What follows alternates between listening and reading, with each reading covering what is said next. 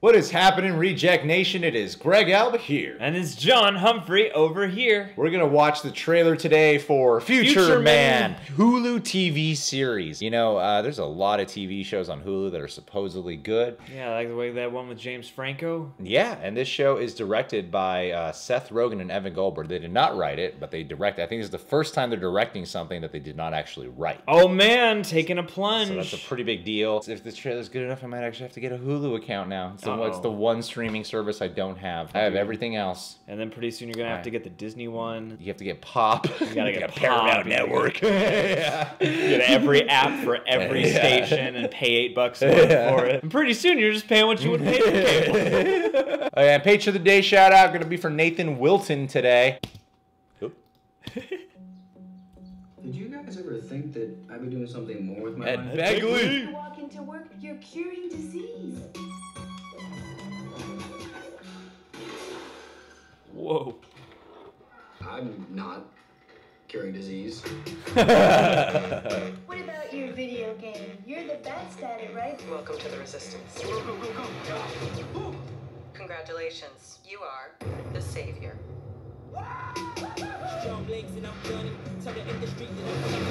We've come back from the year 2162. Everything that happens in the Biotic Wars is real. What? The game is a recruitment and training tool sent back in time to find the one person with the skills to save us. You're the first and only person to have beaten the game. That's The Last Starfighter. It's the exact same plot as the movie. What's a movie? Is this part of your arsenal of weaponry? No, please don't. That's a signed... Oh my god! I paid my only Bitcoin for that!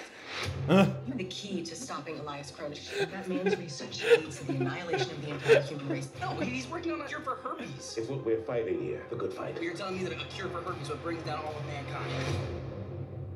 Holy shit. Welcome to the Resistance. Okay. Oh! We're in the future right there. Go back in time. We killed Baby Cronish. Uh-oh. Absolutely not. You cannot kill a baby. They're invincible. No, they are helpless and they're very soft. Perfect. Easy kill. Stop him from getting herpes. He never creates the cure. And we can stop this whole cycle before it even begins. We can't block him. Here's a little something I brought with me from the future. Yo, Tina! You know that new dance movie little brother Michael was looking for? Wait till you see this! It's Time Travel 101. Heads on table! We are from your time! Cancers.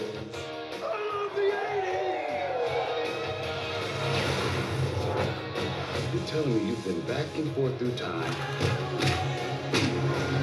just to avoid killing me? Yeah.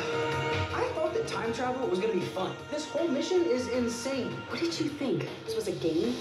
Yeah, because I bought it at a game store with my birthday money. Hey, Joel Osment.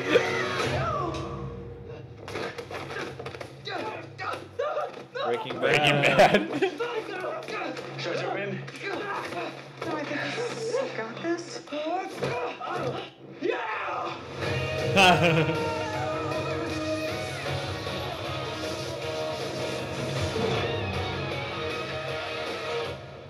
Ah, shit.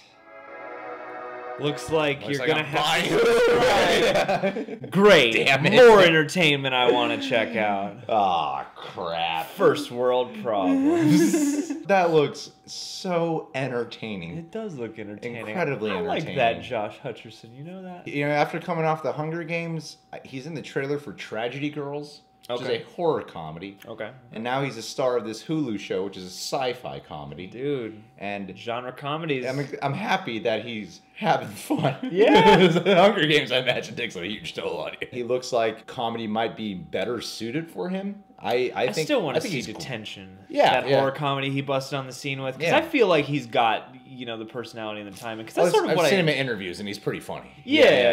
And I feel like that's one thing that it doesn't really have a place in the Hunger Games, I guess. But, you know, it's one thing that you don't get a sense for as much from Yeah. him there, and I feel like that's a tremendous asset to him as an And actor. I don't know how much Seth Rogen and Evan Goldberg actually directed of this series. It might have just been the pilot. Just like, the first 10 minutes. First time. Yeah. Just whatever's before the first opening credits sequence. They seem like the perfect people to set up something like this. Yeah. Because if there's one thing you can count on with those guys is genre comedy splicing. And like 80s nostalgia references. Like beyond 80s, it looks like they're going. It's a time travel show. That's the cool thing about them. They do spoofs, but they also make it cool. Oh, yeah, you know. yeah. And I feel like the futuristic stuff. That's what's going to be exciting about it. Is it'll be some funny just time travel references that we're aware of, or that we might have seen done before. But they'll make it funny. They'll make fun it of it. self-aware, But they'll yeah. also make it really cool. And this is the end. Is kind of scary at times. Yeah, I mean, that's a movie that doesn't skimp on what genre it is, and it doesn't get afraid Yeah. to be imposing and be kind of uncomfortable and stuff. Yeah. Yeah, they're good at playing up all of the important elements of the genres that they're working in, and it looks like they're working in a few different ones here. It's funny because, like, I was getting vibes of Terminator and Back to the Future, and... Well, anything that deals with time travel, they're Yeah. dealing with their homage there. Yeah, one and a couple times they called stuff out. They were like, you know, they did that whole Back to the Future. Yeah, I was kind of hoping you'd hold the phone up. it's your cousin Tito. Yeah. It's like, yeah. And the whole Last Starfighter thing, like, you can tell that this is probably really self-aware. Yeah. And that's something that, to me... And also that you know, bro geek culture references is something huge with these guys, you know? And that makes me, you know, excited and curious to see what all they're going to bring in terms of references. Because Yeah. that's always, like, a fun bingo card with these guys, I feel like. I feel like in the hands of most filmmakers, this kind of thing might just be goofy or cheesy. That's the main thing I love about this is it looks actually really cool and exciting, but also hilarious at the same time. Yeah, you know? it looks like they got a little production value on that. I'm excited for it, man. I'm excited for it. Oh yeah, and before we wrap up this video, Nathan Wilton, here's your shout out, buddy. He's one of our Australian patrons. Oh, dude, I bet Nathan Wilton would love it. If I this feel like happened to Nathan him. Wilton would love it. He's a gamer. He has like a VR set. He has a crazy computer setup. He's all about technology. I feel like Nathan Wilton could relate to this Josh Hutcherson character. Yeah, I feel like this would be the kind of adventure Nathan Wilton's life would embark upon, you know, for real. The only difference is Nathan Wilton gets laid a lot more. It seems like, it doesn't seem like He's Josh way too Hutcherson confident. is making it happen in Yeah, this. Josh Hutcherson looks more like relatable and nerdy and shy and introverted. Nathan Wilton is sexy, and he I has believe an Australian when we did a accent. Google Hangout, he was getting laid while we were doing the Hangout. Yeah, it was sort of like we were talking to his sex tape. And was then sort of how I felt. He canceled the last one. This one's actually true.